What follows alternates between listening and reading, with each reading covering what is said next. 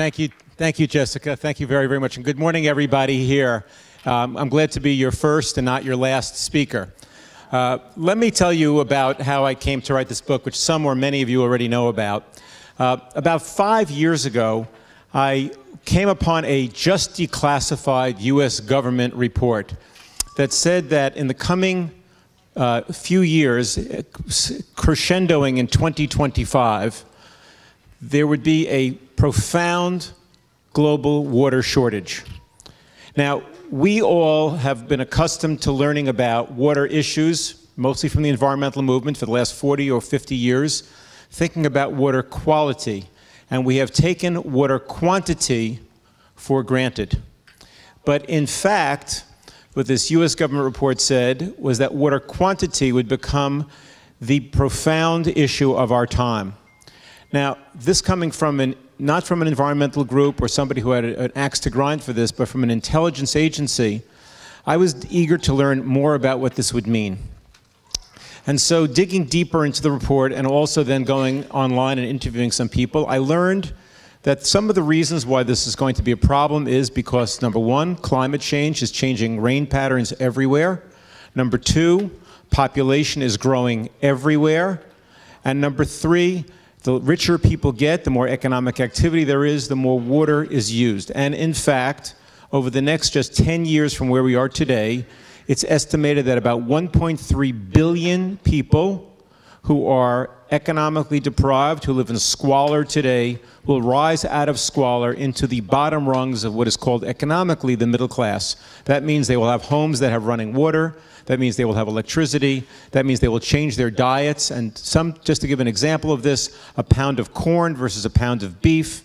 The pound of beef requires 17 times more water to grow. So if 1.2, 1.3 billion people are going to be rising out of poverty, changing their diets, changing their lifestyles, we're going to be needing a great deal more water. So after reading this report, I began, probably like many people in this audience, to become gravely concerned about not just what this is going to mean for the world, but what this is going to mean for Israel. Now, like many of you, I've been to Israel many times. And perhaps you knew more than I knew, but all I knew about Israel was that it's a very dry place. I came to learn that about 60% of Israel is desert. I came to learn that the rest of the country is semi-arid.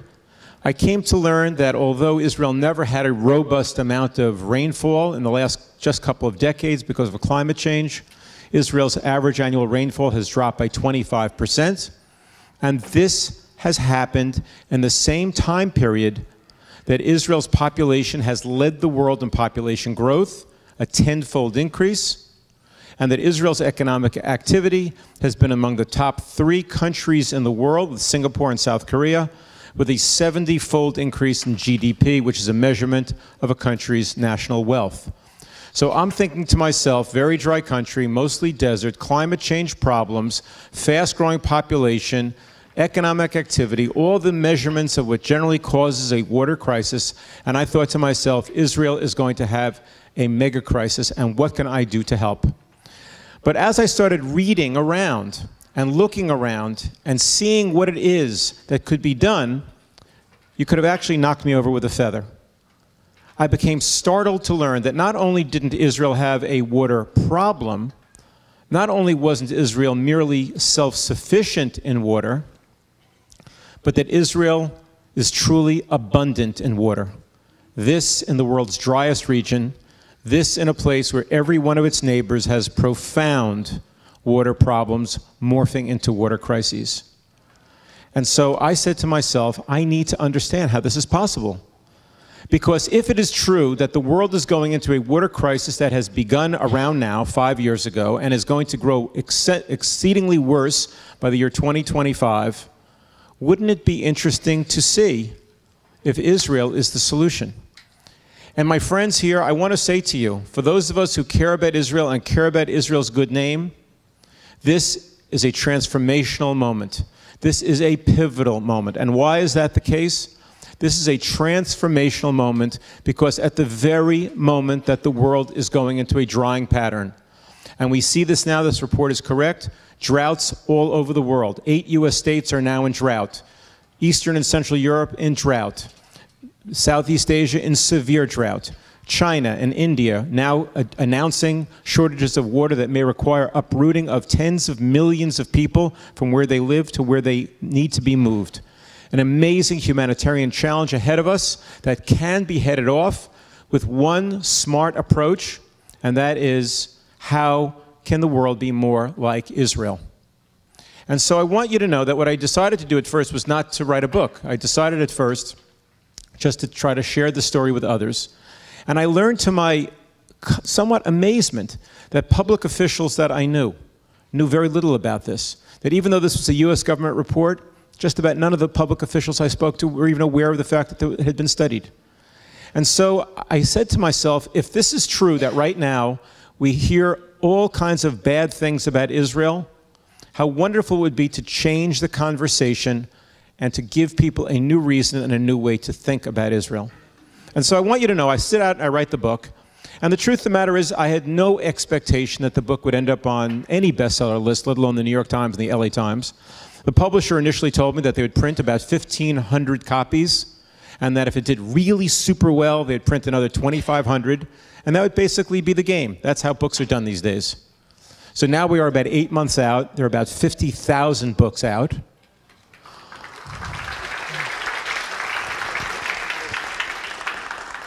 And it doesn't stop there, because this is not just a US story, this is a global story. And as of this morning, countries which frankly, some of which I couldn't find on a map, are now reaching out to me, asking me if local publishers in these countries have reached out to me to ask me, could they produce translated versions of my book for sale in their countries. So now we have some 12 different foreign language editions already.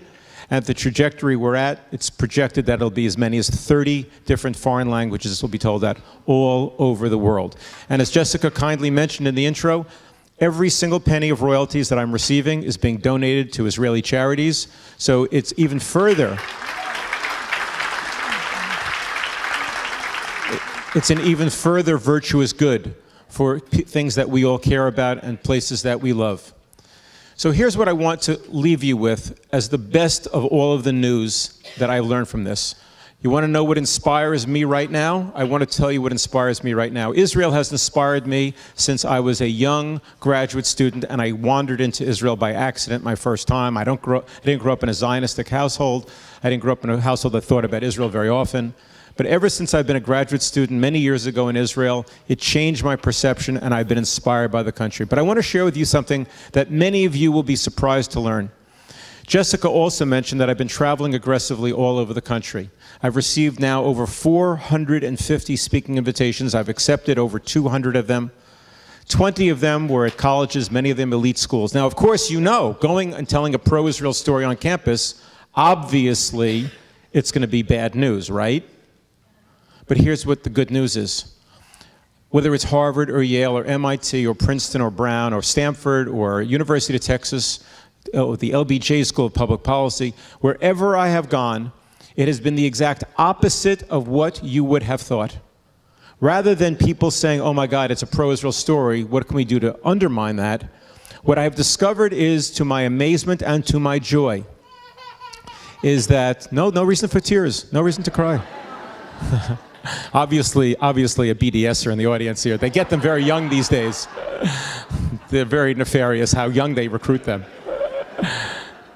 But what I have discovered, to my amazement and to my joy, is the following.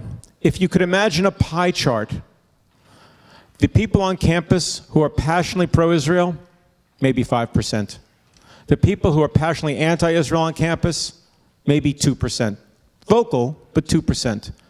And the up-for-grabs part of that campus, 93%. And when we present them with a positive, forward-looking story about Israel, they spark to it. I have large audiences at all these college campuses, and the audiences are filled with students from Asia, from Africa, from the US, of course. These are not Jewish students. These are not Hillel meetings. And they come and they stay, and they want to know what they can do to learn from the Israel example that they can bring back to their countries. And this is what should inspire us all. Yes, we have antagonists. Of course we do. But also what you need to know is that we have many friends, and more importantly, we have many, many potential friends. When we tell a positive story, when we tell a story that inspires, when we tell a story that says what Israel can do for others rather than asking what others can do for Israel, people stand up, people sit up, people pay attention, and people want to have a new friend. I thank you all, new friends and old friends, very good. Thank you. Bye-bye.